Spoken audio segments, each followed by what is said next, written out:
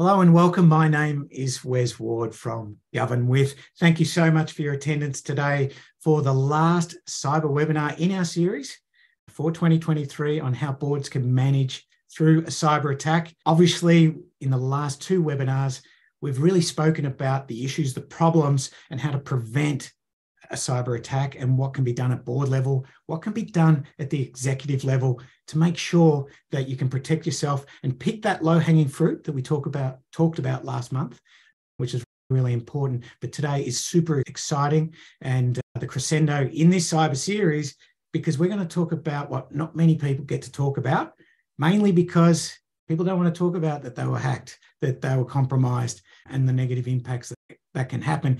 But as we know, and what we've learned, is it will happen. So what better than to get Australian and global expert who does this for day-to-day business. David is from Solus Security. You met him on the previous webinar. I know we have a lot of new registrants today, so we welcome you all. So I'm going to walk through and just talk about our experts today and a little bit of background about David. Of course, my name is Wes Ward from Govern With. I'm the intensely curious governance host of these webinars. And of course, my boss, mentor, and guru in governance is Mercer. She's the founder of Govern With. And of course, we've got the cyber guru and security expert, David Rudduck, who helped us out last month. But we're really going to deep dive into the nitty-gritty today, which is super exciting. And I just cannot wait for this, David. David, to that point, let's have a little brief background about your skills, your expertise and experience in this sector, just to provide a frame for everyone on the call, just to remind them from last month, or if they're new today, let's hear a little bit about you and a little bit about Solus and CFC Security. Yeah, fantastic. Thanks, Wes. And thanks, Fee. I'm really excited about today's. I think it's going to really round out or bookend the journey that you've been taking everyone on. So I started a business called Insane Technologies 23 years ago. It was acquired by CFC, who are a global insurer who particularly pay attention to emerging risks. And they're one of the first that got into cyber insurance. My business is now part of a global business. CFC has, I think, 750 employees globally. Solus, which is the cybersecurity firm, functions as both CFC Response, which is the incident response team for CFC insureds, and Solus Security for SMBs and SMEs to help them understand their risk, provide them with proactive cybersecurity solutions, and also in their time of need, help them with cyber incident response services. Over the last, I've forgotten how many years now, we've done thousands of cyber incidents. We see firsthand what causes cyber incidents. We see the good outcomes, the bad outcomes. And today in particular, we're going to talk about that what happens when an incident actually occurs, which is probably the most exciting part of my job. Absolutely. And that's why we bring the big guns to the table. So thank you for that introduction, David. Now, Fee, I know you said I don't want to talk about myself, but there are new people on the call today who may not know you. In 30 seconds, tell us a little bit about your background, because I know you were from the health sector and you were a governance consultant before you created Govern With. Your time to shine. Thank you, Wes. So welcome, everybody. And bottom line, I just have an absolute passion for supporting boards to be high functioning, because Wes, with my background in health, running a small rural health service, being a nurse, I just fundamentally understand that good governance basically does support and help build successful communities. And that's my passion. And what we're finding is right now, the risks around having good governance are really changing. And that's why we're talking about cyber and those sorts of things right now. Thank you, Fee. All right, let's quickly start to roll into where just want to reiterate the point. This has been the theme for the last three webinars, that cyber is not an IT issue at all. It is a board responsibility and it's evolving by the day. David's going to explain a little bit further about that later in the show, that this threat is ever growing and multiplying. It's not a case of it's static and we can just put it in the corner. But if you haven't heard it already, I verbatim will say cybersecurity is a board responsibility. And we know this in the data fee. We do wheel this chart out from time to time for the new people amongst us or the ones that didn't quite grasp the significance of this data last time we showed it. Let's talk to this director data from the Govern With platform. So Wes, what this data shows is that actually directors lack the capability around cyber, which of course is being identified as one of the top risks, to firstly ask the right questions, secondly, make well-informed decisions. And basically what that means for boards is to address this, we either recruit directors with those skills or we develop the directors we have, or we do both. Absolutely. And of course, it has a disproportionate impact out of all the risks. And we've just managed to list 5 here. We rate that incredibly high level of impact because it literally can switch the lights out overnight. So let's talk about today's agenda. I'm really excited about this. We're first going to kick off about the board responsibility, touch a little bit about director liability, but not too much. But we're certainly going to take the governance high road to begin with before we really get into the nitty-gritty attack discovery, cyber attack workflow, what's good, what's bad, and some stories from the coalface. Because as of course, we've got a global expert here who has eyes on the ground with his partners overseas as well. He sees every case on a daily basis. So these case studies are going to be really interesting. And I look forward to talking about that and working through how the negotiations with cyber criminals work out, David. So very much look forward to that. But before we get started, I'd like just to shine a light over to you, Fee, about the board's risk around cyber, the implications for not getting this right and not taking it seriously.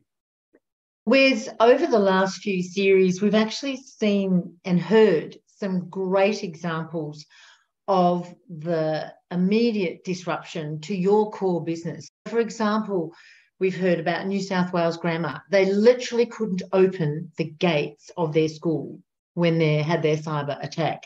And David, you've talked to us about clinical services that literally had to stop surgery immediately and could no longer administer scripts for really important drugs. So what this means, Wes, is how long can you actually last with your core business not operating? In other words, not doing what you do. And financial risk. First of all, there's the ransom costs. And secondly, there's those massive ongoing costs. So what this means is, what are our costs now, right in the middle of the cyber attack, and what are the cleanup costs? And we have a really good example this week of Medibank being told by APRA, put aside $250 million. And reputation. Basically, we are the custodians in health of the most valuable data on the dark web right now. Of course, other services as well, such as schools, but health, we have that number one data. So what does this mean to us? Basically, what it means is loss of trust. And loss of trust for us means we can't attract staff. We might even lose the staff we have. And we certainly can't grow our market share in the future if people don't trust us with their data. And you only have to look at what's happening to Optus right now. They're losing all their customers to Telstra. And last but certainly not least, Wes, is culture. The board's job is to lead on culture. And there is a culture that relates to cyber.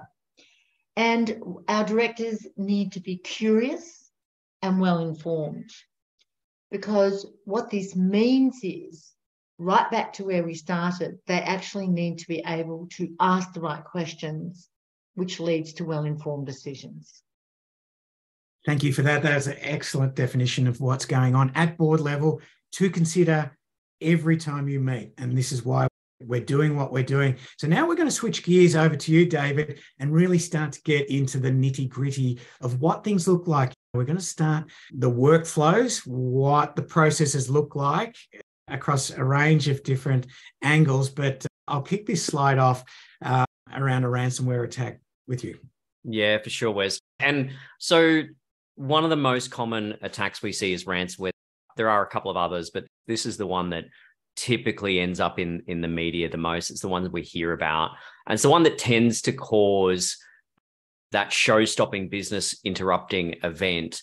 And what we know from doing the investigations, from understanding the various what we call threat actors, is that when the threat actor gains access to an environment, they will work out what that organization is. They'll work out if it's healthcare, they'll work out if it's a aged care, if it's a financial institute or whatever.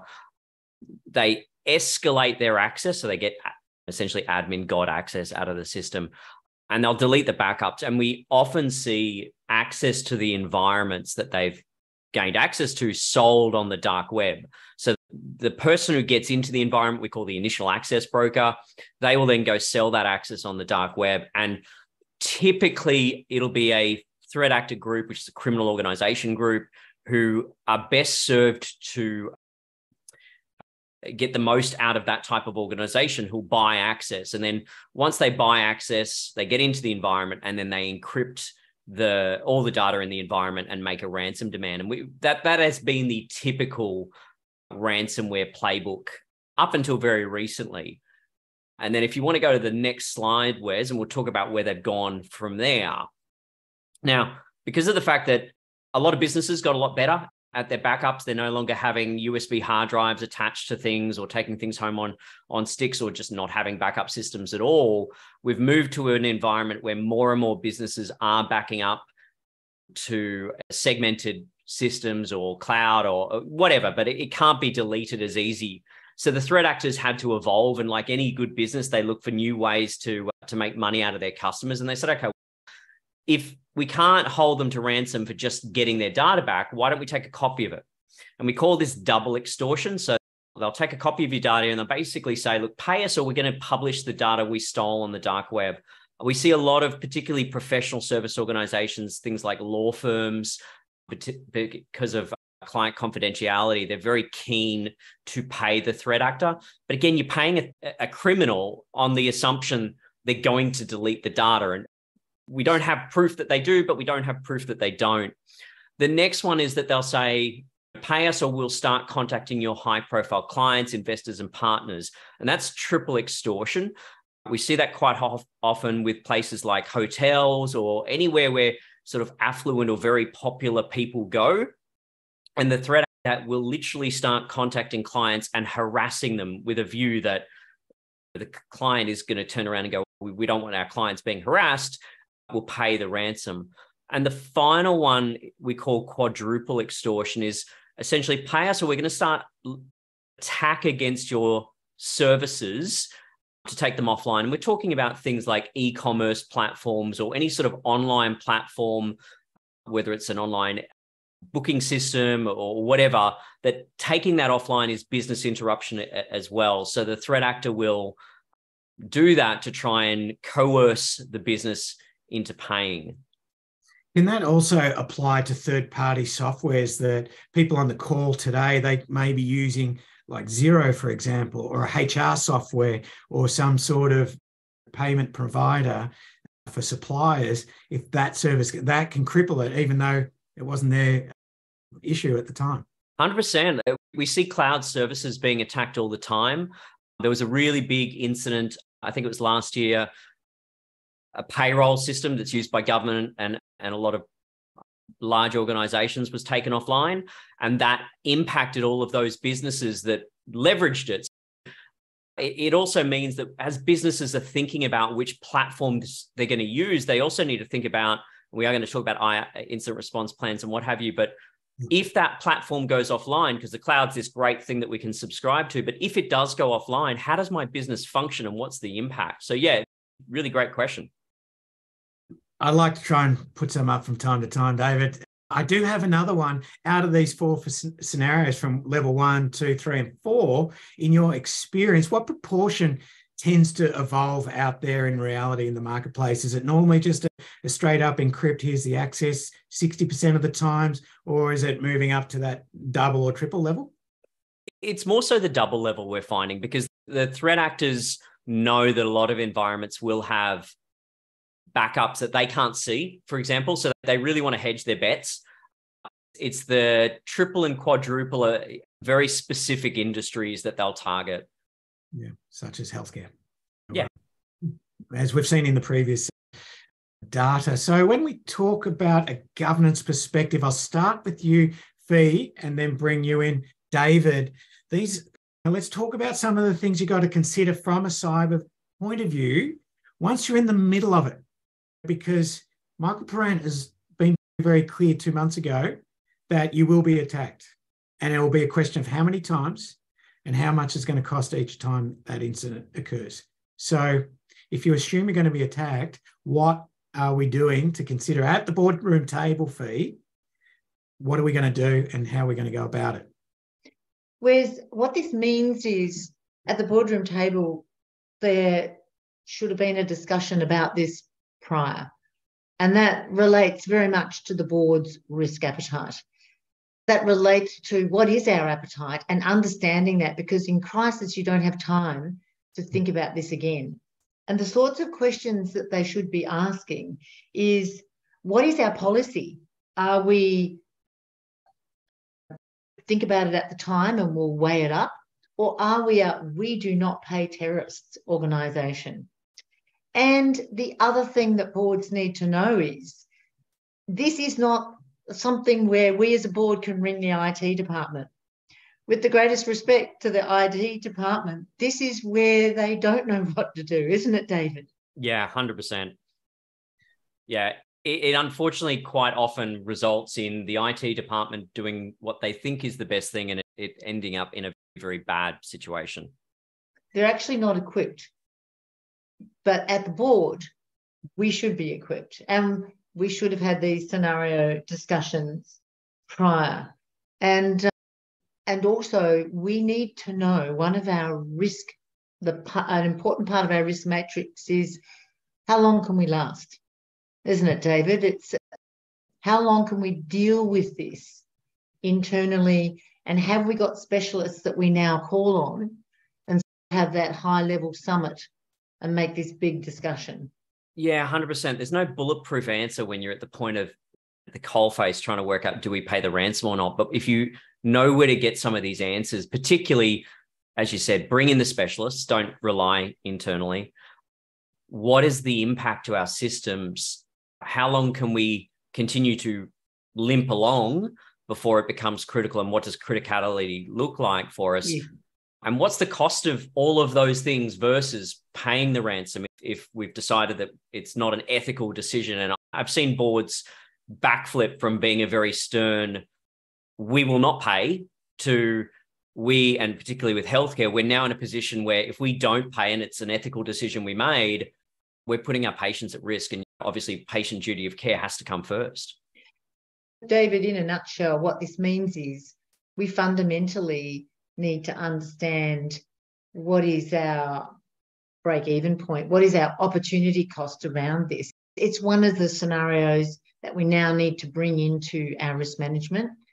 And we need to also know who is the triple O related to cyber. 100%. It's not the top medical expert, it's the top different expert. Yeah, 100%. Yes. And I think the biggest problem for most businesses, particularly at the SMB and SME level, is they're not going to have an incident response firm on retainer. It's just too expensive. And so we often find at the point that this all occurs, they jump on Google looking for someone and quite often end up with someone who really isn't qualified, which is why cyber insurance, even owned by a cyber insurer, I'm not promoting it as such, but cyber insurance brings in an incident response retainer and gets you access to experts, which in the long run could save you. It may not save you costs, but it may save you reputation. It may help with your culture and core business disruption. Yeah, 100%. David, Mike Tyson once said, everyone's got a plan until you get punched in the face. I've heard that before and I love it. Yeah, when in your experience, the proportion of clients that you've helped and assisted, the ones that were prepared, that did the scenario planning, were organized and experienced an attack, how did that pan out just as a proportion, or did they have to put themselves into twists and contortions and really throw the plan in the bin in order to, because they realized their priorities shifted under the heat of a cyber attack? Yeah, it's a really good question. In the vast majority of cases, businesses who have at least attempted to scope this out and have run through scenarios to practice it generally fare a lot better than businesses that have no idea. On the flip side, and this is where you need to bring in experts and run through scenarios, no one has enough experience other than people in my field of dealing with this every day. So they're not going to get everything right.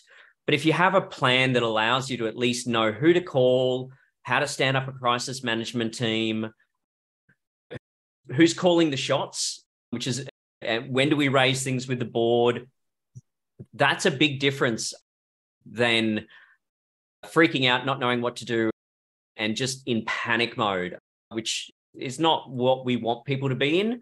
But most people haven't experienced a cyber incident, so that's the state they end up in.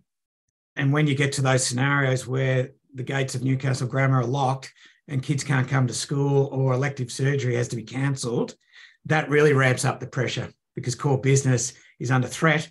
And once again, it goes back to that timeline. How long can you last? Yeah. And so would you expect that the ones that have planned, there's never going to be a perfect solution, manage to resolve faster than an organisation that hasn't at least tried to scenario plan? Yeah. Every time, particularly because most good incident response plans will also talk about who's in control, how to prioritize, those sort of things. If you end up with a too many cooks situation, it takes forever. So yeah, definitely planning in advance and running through that scenario makes a world of difference. That is a beautiful segue into incident response plans. We are going to experiment doing a poll today. We've got Ben in the background pushing the buttons. We'd really love your feedback, everyone out there today. And to launch the poll, Ben, if you could just launch that for us. The question we pose to everyone today is, do you have an incident response plan? Now, you're either yes or no, or maybe you're not even sure. We would love to just take the next 30 to 40 seconds for you to all put in what you think as a director, as an executive, as a chair. Do you have an incident response plan? And the numbers are flying in right now. Thank you for your participation. It's a really interesting question that posed, and I'm always interested to see the outline. We're not going to do anything about that, but it's kind of like workplace and health and safety, and we're talking about governance and risks and all those sort of things. It's a very similar thing that if you have a plan for if there is a fire, this is where people meet, it makes life a lot easier. Yeah. Well, by the looks of it, oh no, there's about 50 response. We'll give it another 20 seconds just to get that data, but nearly just under half the audience so far, David, do have an incident response plan. So that's encouraging. That's really good.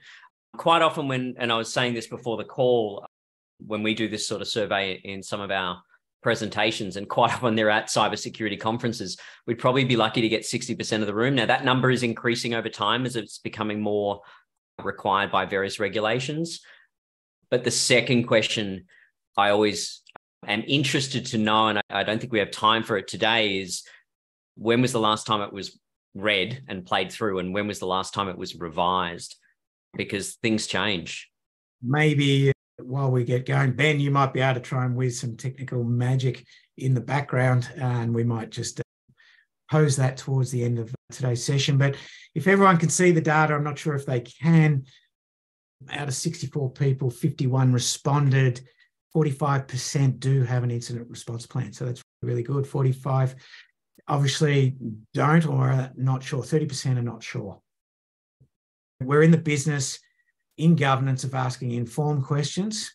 I think at the next board meeting, if you're not sure, that's an incredibly strong informed question. Do we have an incident response plan? You don't have to be technical in relation to cyber and IT. That's not your role. as a director is to ask those informed questions because it's critical. So thank you for your participation in that. See how you go, Ben. Let us know as we get close towards the end. We'll shift along now, David, and we're getting to get to the really exciting bit. This is what I've been waiting for 2 months, really, is what to do when you're under a cyber attack. No one talks about this. Not in the circles I hang around in anyway, that's for sure. So, which you're in the wrong circles, mate. Yeah. Clearly. Clearly, I got to get a new room. All right. I'm going to throw it over to you now because we're really starting to get into the weeds. Yeah, for sure. And just to pose for everyone's benefit, the way in which we see most cyber incidents unveil is that it starts off as a computer problem, right? Someone comes into the office or someone dials into the system and it's not working, or what they're looking for isn't there. And typically at this point, the user will log a request with the help desk. The help desk dials in to try and help. And it's at that point that we realize, crap, we've had a cyber incident. In a best case scenario, the client will then call their insurance broker. The insurance broker lodges a claim with their cyber insurer, and the insurer will respond and assign an incident response team. And that's when the IR team tends to reach out, and things either go really well or not so well, as the case often happens. And if you go to the next slide, please, Wes. How do you say that? Here it is. When things it's almost like we knew it was going to happen. So what we unfortunately see quite often for businesses is that the IR team reaches out, my team in a lot of these examples. And one of the things we want to know is, can you please give us a list of all your IT systems? And what we're talking about there is, what servers do you have? What databases do you have? Give us a map of your environment so that we know how to navigate it when we're doing our process. And we find that the business either doesn't have one, or the way in which that asset list was stored has now been encrypted by the ransomware. So it's unavailable, which makes our job really hard. There are ways for us to work around that, but it slows us down. The next thing, when it comes to forensics and trying to understand what the threat actor has done, unfortunately, we often find that the logging data, the records of every activity that have happened, just either doesn't exist or wasn't configured in a way that's going to give us enough time. And that's pretty standard, their default. So it's not exactly like someone's done the wrong thing. That's just they haven't been proactive in it. And then we unfortunately discover that the threat actor has actually been in the environment for a while. And the worst part about it, and this is where we're not trying to rag on the IT team, but the IT team, in doing their own investigation, quite often stood all over the crime scene. They've damaged some of the data that we would be able to use to be able to paint a picture of what the threat actor has done. If we go to the next slide, I think we have the outcome of this sad story. What that means for a lot of businesses is that we don't have enough forensically relevant data to disprove that data exfiltration or unauthorized access has happened.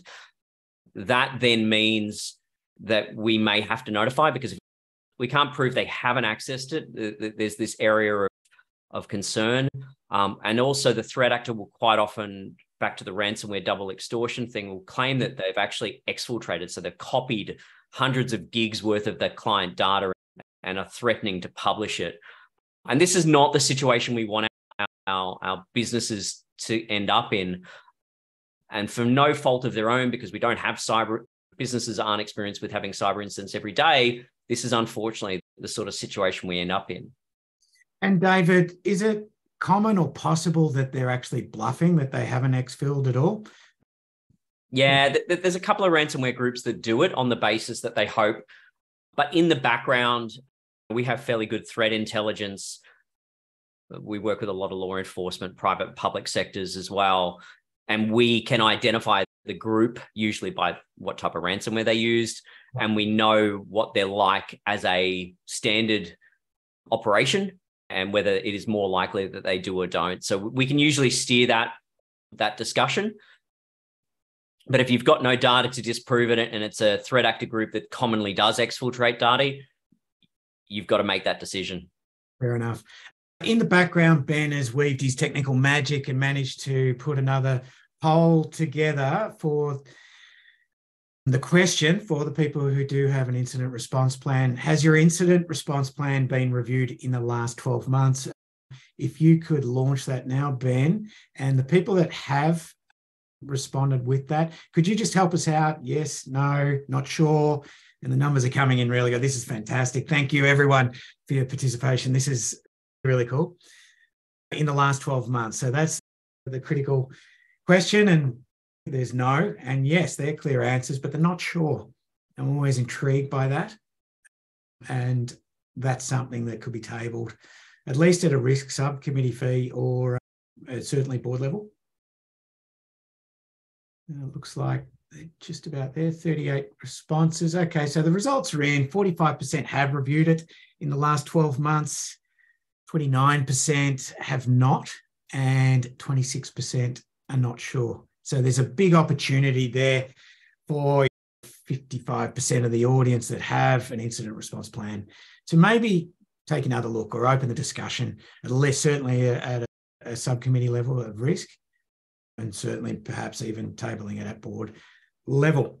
We'll move on to the really fun bit, the workflows, before we talk about negotiating with cyber criminals. This is what a typical workflow looks like when you step into the picture. David, is that correct? Yeah. This is based off the standard incident response framework, plus I've added in some stuff about what kicks off at the end of it. Generally speaking, we identification that there's been an incident. Our first goal is what we consider containment and eradication. So we want to stop the bleeding, so to speak, and we want to evict the threat actor from the environment. And I've got a case study later where we'll talk about what happens when that goes wrong. Once we've contained the environment and eradicated the threat actor from it, we can now kick off business resumption, which is basically getting that business back up and running. Again, talking about incident response plans and all the rest of it, we will focus on the business systems that are most critical to that business. Our goal is to get the business back up and running. Might not be 100%, but we want them to be able to operate, as we're talking about opening gates or issuing scripts, all that sort of stuff. What is it that we need to do to get to that 70, 80% operational? And then once the pressure's off and the business can operate, there's a reduction in what we call business interruption costs. Other things can be brought online in a more reasonable timeline. In the background, forensic analysis and what we call root cause analysis will happen. These things can run in parallel. You don't have to finish containment and eradication before forensics starts, but you generally want to make sure that you, in containment and eradication and business resumption, you're not destroying forensic evidence. So we try and capture the data and have a team that runs that as well. I had a pop-up. Now, out of the forensic analysis, one of the things we're trying to understand is what do the threat actor do while they're in the environment, and particularly with aged care, healthcare, and all these sort of medical-based institutes. We're really trying to understand, has the threat actor accessed sensitive customer information? And as a byproduct, have we triggered a requirement under the Privacy Act or other regulatory advice? If that happens, we will bring in legal partners. We always aim for legal partners who do this sort of thing all day, every day. There's some really good examples out there of PR and regulatory advice that's gone really well. And there's also some really bad examples where law firms who are probably very amazing established law firms, but they don't do this every day, have gone out with what they thought was good comms, and it hasn't landed well, and it's ended up in the media and turned into a bit of a nightmare. The biggest problem that happens at the end, though, is notification. And the reason it's a problem is most businesses just don't have any idea of the sort of data they store. And this is a governance problem in itself. Under the Privacy Act, there's certain requirements for storing data for a certain period. Obviously, medical has its own, legal has its own. Outside of that, but a lot of businesses collect more data than they need to collect. A lot of businesses keep the data longer than they need to collect. And then they're then in this position where they have to go tell all their customers, this is what we think may have been stored on you. We built a notification system that uses machine learning and funky stuff to analyze large sets of data and find things like passports and scan driver's licenses in the middle of other data sets so that we could give an informed notification. I very much believe that blanket notifications where you just tell people, look, you could have been part of the data breach and it might have been your credit card, it might have been your passport, just causes stress, and no one wants that. Any incident that's followed that approach has generally fared very negatively in the media. Our belief is if you can give them a very informed approach, then they know what to look for. Do they need to replace driver's licenses? Do we need to look at credit monitoring? It's a much more controlled and less stress environment. But those last two sections, the legal advice and notification, is where a lot of the cost goes into it. A lot of the time goes into it. It's not something that just happens overnight. And a lot of boards will be stressing, wanting outputs. Tell me when's this going to happen? Can you give us updates? Can you give us updates? And it can take a couple of weeks, a couple of months to get to that position. And when you've got the stakeholders of the board and customers you're trying to deal with, if you don't have the right people in the right seats, that can go very badly.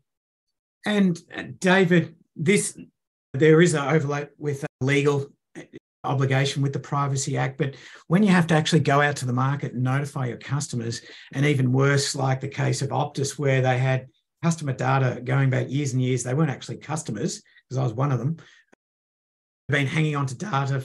I think the legal requirement is only up to about 6 months, but we've got systems here that are failing. They're holding data from 5-10 years, a clear failing, and that's just going to hurt.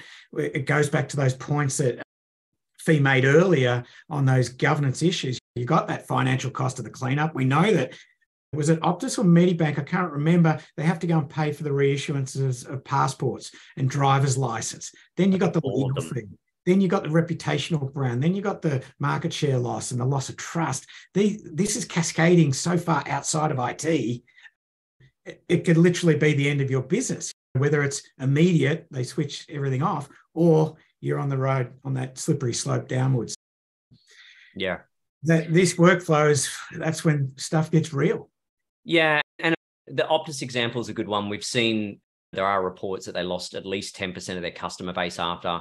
As you said, I think the last quote I saw for replacement of identity documents was anything between $20 per driver's license to something like $50 per driver's license. So these costs add up really quickly.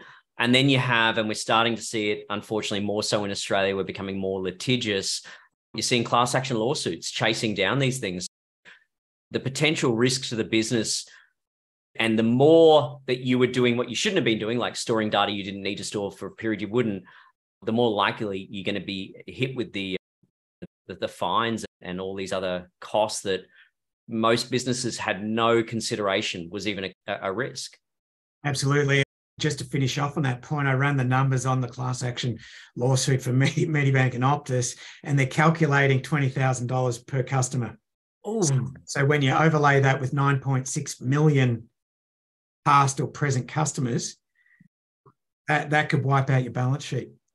But even for small, there's sort of a lot of the clients I'm sure on the call aren't that size and probably don't have that many records. But even when we're talking 10,000 to maybe 100,000 customer records over a life cycle of a business, that's still a huge amount of money. Absolutely. Protect the balance sheet. So this is my favorite part of today. This is what I've been waiting for, David. This is the bit that got you excited. This has got me excited. I've been waiting 3 months for this moment. I don't know anyone who has negotiated with a cyber criminal. I'm not sure anyone in the audience has. They may have, I'm not sure. But let's assume no one's ever done it. So let's talk about it and what it looks like, because stuff gets real when you're in the frying pan during that. And we need clear heads, wise heads, and heads that have rehearsed through the incident response plans. Yeah, and it's a really interesting thing. It's actually something that my team and I love doing, ironically.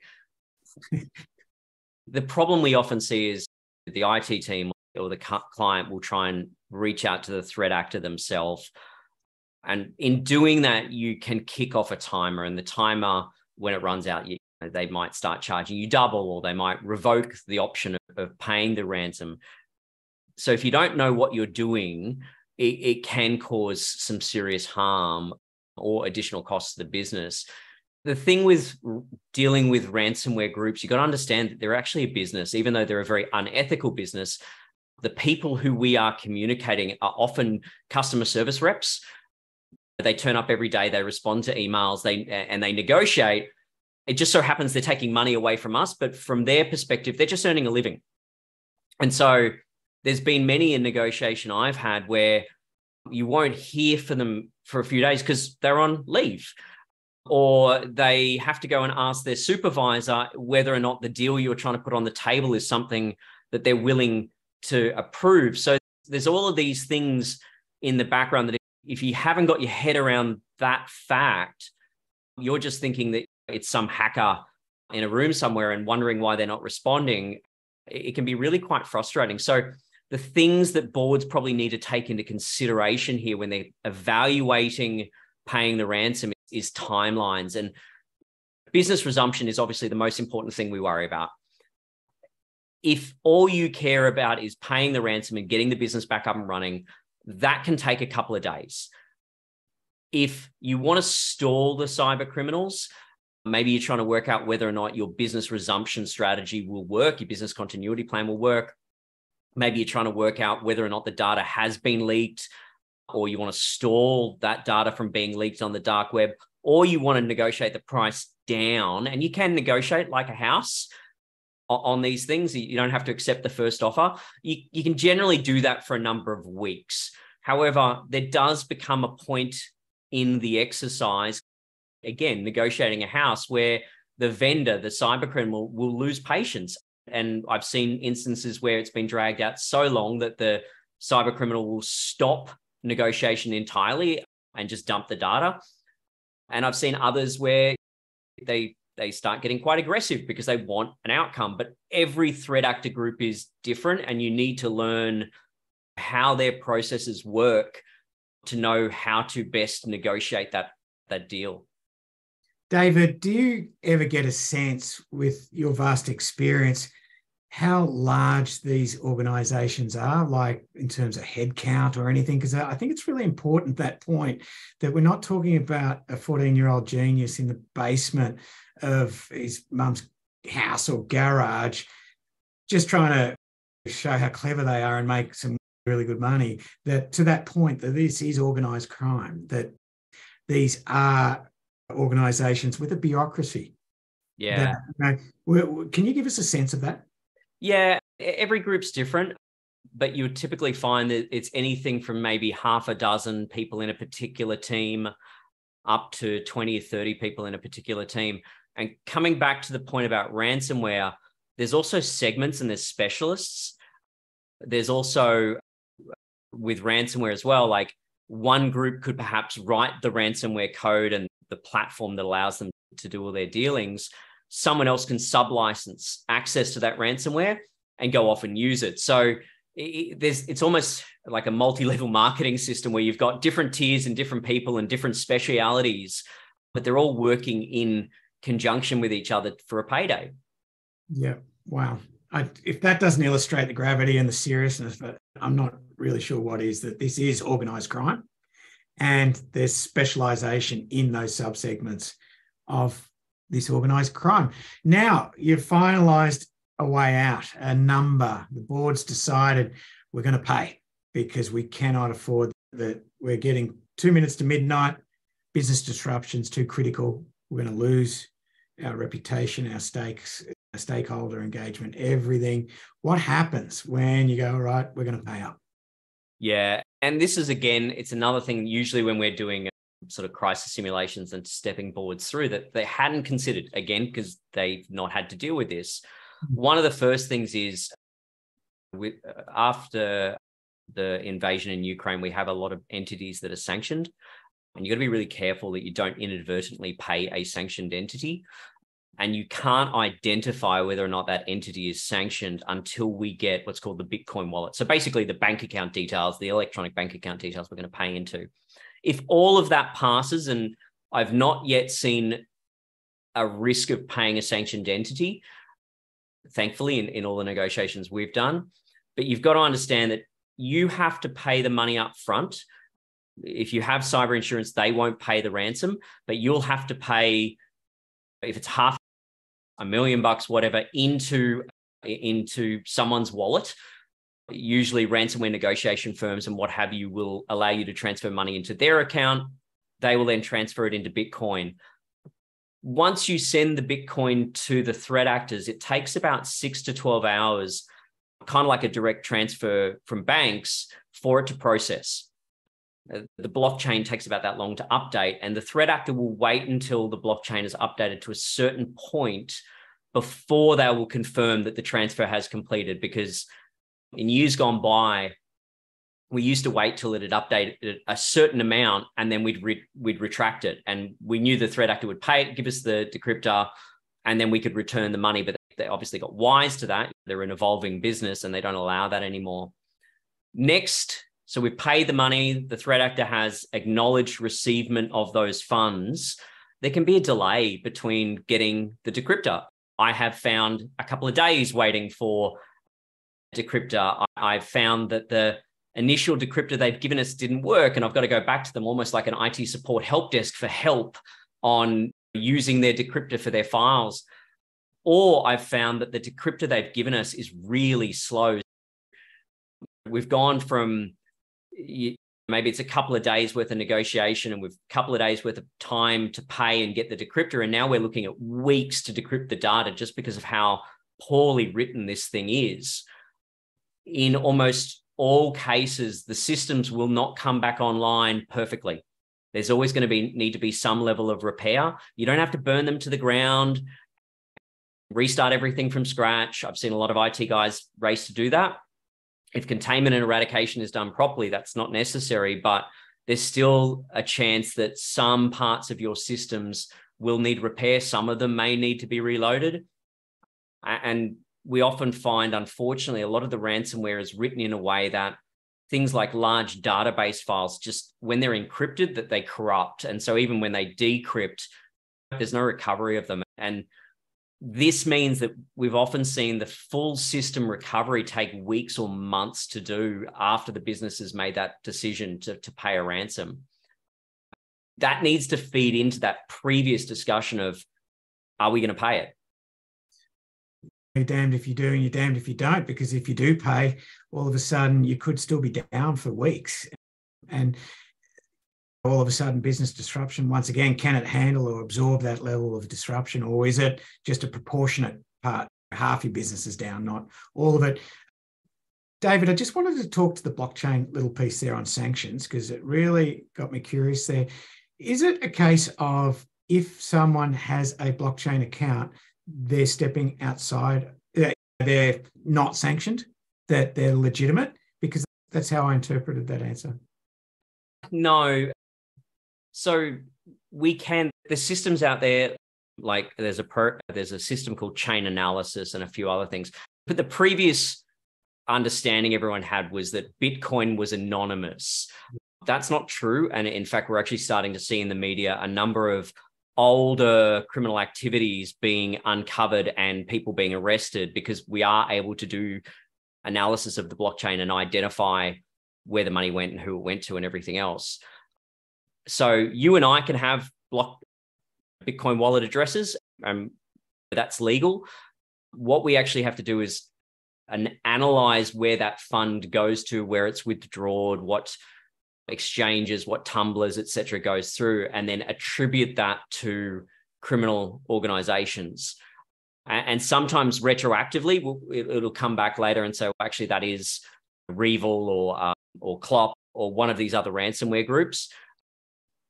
And it's like you and I having a bank account. We might be good people, but there could also be some people with bank accounts who are not so good. Absolutely. Gina Tressida has just dropped in a question in the chat. Have you ever paid a ransom and the criminal did not decrypt the data? Yeah, really good question. I personally have never negotiated a ransomware incident where we did not get the client's data back. However, I have had an incident where, unfortunately, the managed service provider, the IT provider, would not let us step in and do the negotiation. And they insisted, and I think it's ego and not wanting to look like they messed up. They persisted on doing the negotiations. They didn't understand how these groups work. The group didn't respond to them for a couple of days, and they harassed the crap out of them because the client had paid $8,000. It was a small ransom at that point in time. But basically the ransomware group turned around and told them to pound sand because they didn't appreciate being harassed, and the client never got their data back. It's the only one I was working with that didn't work out, but it is the risk of the wrong people trying to do the right thing, causing trouble. For sure. And just to that point, Craig, Gillis also said, all training I've received says not to pay the ransom. That's safe track training. I think what we've learned here today, that no situations, it's not uniform. Every situation's different and every organization's different. There's not one blanket solution. I think, would you agree with that assertion? Yeah, governments are constantly discussing trying to ban ransomware payments with the belief that if we stop ransomware payments, we'll stop cyber criminals. And that's speculative. The bottom line, if your business is affected and not paying the ransom would mean that your business would go under, or your customers, patients, etc., would be negatively impacted or potentially hurt as a byproduct, you're not going to, you're going to do what's right for your business and your customers and make that decision. Yeah, absolutely. Faye, I'm going to bring you into the conversation right now because this is a slide that we spoke about last month. I think it's really important just to demonstrate what we can do. We've got a lot of not-for-profits on the call today. Some are large organisations, but some are really small as well. And from a government, and they don't always have the luxury of experts like David on retainer and all those sorts of things. But we did speak about the low-hanging fruit last month. And to this point, these are some of the things we could do to start really getting that conversation about the models that you could implement right now. Let's quickly run through this list again. Yes, Wes, the key role of the board is to understand what the top risks are and bring them into the conversation. So adding cyber as a permanent agenda item is incredibly important so that a curious board can become informed. And one of the best ways to do that is to actually make sure that it is part of the risk committee. Yes, it will be on our risk register, but it is actually something that our risk committee does actually look into and bring scenarios and information to the board. And as I said before, if you make it a standing board agenda item, then it is discussed.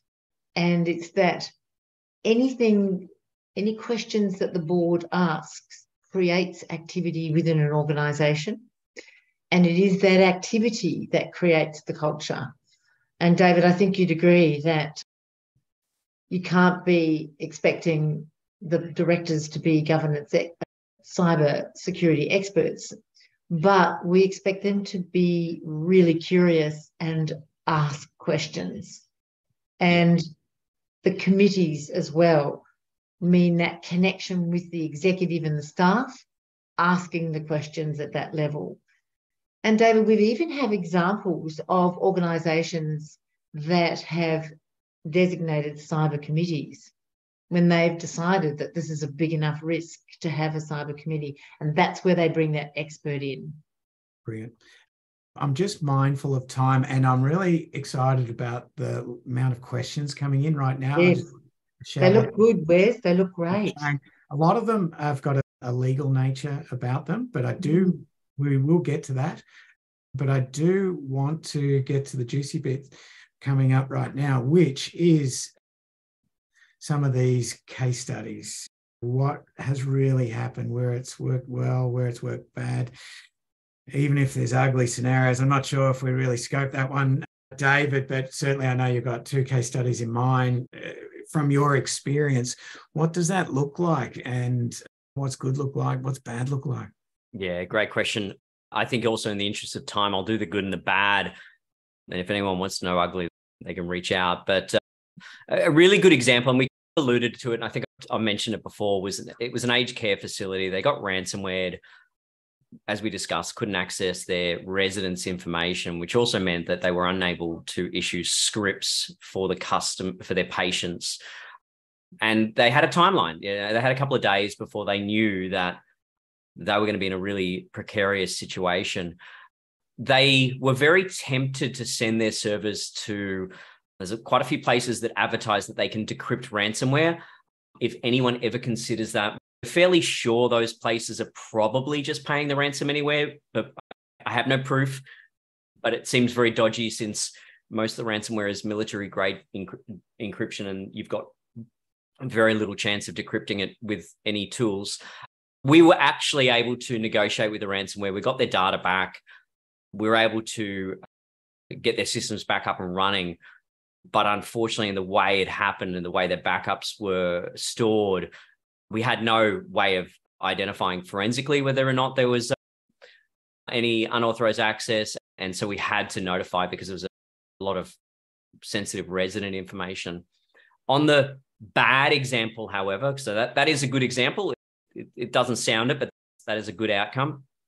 We had another healthcare provider who typically looked after low socioeconomic customers. They got ransomware. IR was engaged. The IT provider wanted to prove themselves. And so instead of giving us access so we could do the containment and eradication, they rolled back the entire environment from the backups, but then they got ransomed again. And so the IT provider rolled them back again. And the company then notified their clients without getting any details. And then they got ransomware again. And this time they finally gave us access, and we were able to identify that the threat actor had managed to maintain persistence actually in one of the desktop computers. So none of the servers that were being restored. And so every time the IT provider restored things, they were just jumping over it and encrypting it again. We finally got to a point where we could evict the threat actor. We did manage to restore the systems and no data was lost because the backups were good. But because of the backwards and forwards with the restoration, we had no forensic data. They were forced to notify. There was quite a long timeline between the initial incident when they notified clients with a blanket notification and when they finally got out to notify with a more informed one. As you can understand, with that sort of cohort of clients, they're very at risk. There was a lot of complaints, and we have a lot of lawyers who kind of chase that sort of stuff. We haven't seen it yet, but there is concerns that that's going to turn into a class action lawsuit as well. Wow.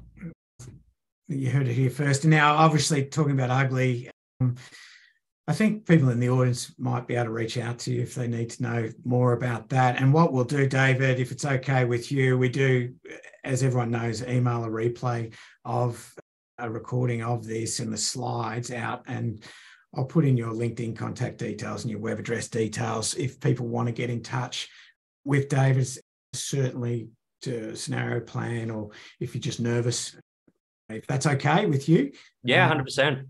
Do that. And now we're getting a lot of questions, especially about a legal flavor. Are there templates and policy responses available? To answer that, we do have some. In particular, to your question, Justin Kroom, do you have an incident response plan? We do know that 45% of the audience do, and probably 30% of the remaining 55 are not sure. So what we're going to be doing next week is the legal personal liability implications for a cyber attack. If you're an organization that has a proven track record of not taking it seriously at a board level, what is your personal responsibility, your personal liability as a director to a catastrophic attack? And so we've been very fortunate to get the help of cybersecurity legal experts from Mills Oakley lawyers. Ben, if you can just drop the webinar link in the chat, It will be for next Thursday. It is what we call an insight session. Slightly different to our webinars where there's a few questions and we're a little bit more of a broadcast. This is a Q&A. We will guide it, but the insight session will be guided by the attendees. And what we'll be supplying as a part of that is an incident response plan. So for people who do attend, they can pick the brains of the lawyers. We've got one from Sydney from the Mills Oakley office there, and Jonathan Green as well from the Melbourne office. That's what they specialise in. And Jonathan in particular specialises in the not-for-profit sector. So we're really fortunate to get legal expertise in cyber and not-for-profit on that call. That's going to be at 2 p.m. next Thursday. And I will stress it will not be recorded. There will be no replays, and it's only attendees will be able to experience that, but also pick up the incident response plans, the templates. They're very valuable. We've seen the need for it because if anything I've learned today, David, it really boils down to time, how much time you've got to be disrupted, whether you're going to be in business after that midnight strike of the clock, so to speak. Is there a good way to check the standard of incident response plans? We'll be talking about that. David, do you actually have any insights into that? The quality of an incident? That's a really good question from Maria Fuchs. We will touch on that. Are there varying degrees of quality of incident response plans? Yeah, there are. It's kind of like, I go back to the workplace health and safety sort of plan. Yep. It's not meant to be all encompassing. It's just meant to give you a guide. The best way you can test your IRP, incident response plan, is to run a simulation. And so we call them a tabletop exercise. And, we run them for crisis management teams. We run them for boards. They're slightly different depending on the focus group. But that gives you an opportunity to run through a scenario and look at your playbooks, your incident response plan, crisis management team plans, all those sort of things, and understand if there's any gaps. And I would recommend that businesses do go through that process, but kind of like we talked about the roadmap the last time, don't start off there. You need to build up your maturity to a certain point because you'll go in and find gaps. But you do them, depending on the business, once a year, every couple of years, whatever, as a way of testing it and getting people familiar. And it's a really good way, kind of like we do a fire drill of the office so everyone knows where the safety points are and the exit strategy. Same with cyber. That's amazing. Look, Ben, to everyone out there, the link is in the chat. If you can find it, just give me a thumbs up, everyone out there, if they cannot see it or can see it, just so we know we've got it out there. That link will also be in the replay. Sending out Elizabeth Harris, put her hand up. I've got to find that. That's fantastic. But like I said, this is the real pointy bit. I know in corporate, there's directors' liability insurance for catastrophic events and what you could be personally liable. We need to unpack the question, and we will be talking about the Privacy Act next Thursday with our experts. We did touch on it today. So if you're not sure about your fiduciary duty and your duty of care, now that is the time to start asking those questions, because we will stay on that insight session until every question is answered. It's going to go as long as it needs to make sure everyone's satisfied that they've got the answers, whether it's from a legal point of view or from a governance point of view. We're here to help you because this is important that we do this. And so it looks like, Michael, Neil, they've seen the link. I really hope to see both of you on that chat. We consider it a fireside chat rather than a broadcast webinar. I think, Fee, we've come to the end of our cyber series. It's been 3 months in the making, and it couldn't have happened without David Rudduck from Solace. And we want to make sure that everyone is really clear where to turn to when things go bad. They will go bad. You will get an incident. That's it. We know that's going to happen. So we'll put his contact details in the replay. David, I just want to say thank you. You've pleasure. Brought so much to the table for not only today, but last month as well, and really educated myself personally. I know Fee, We've had our minds exploded by what the reality looks like out there. And also to Michael Perrant from Aon.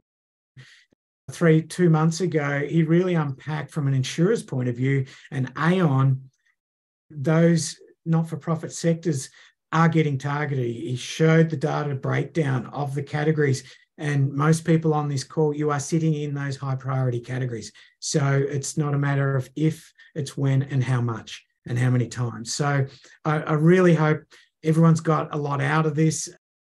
We will be following up with a replay, but we'd really love to see you on our Insight session next Thursday, 6th of July at 2 p.m, where you can ask the lawyers the hard questions. And like lawyers, I'm sure they'll give you really clear, hard answers.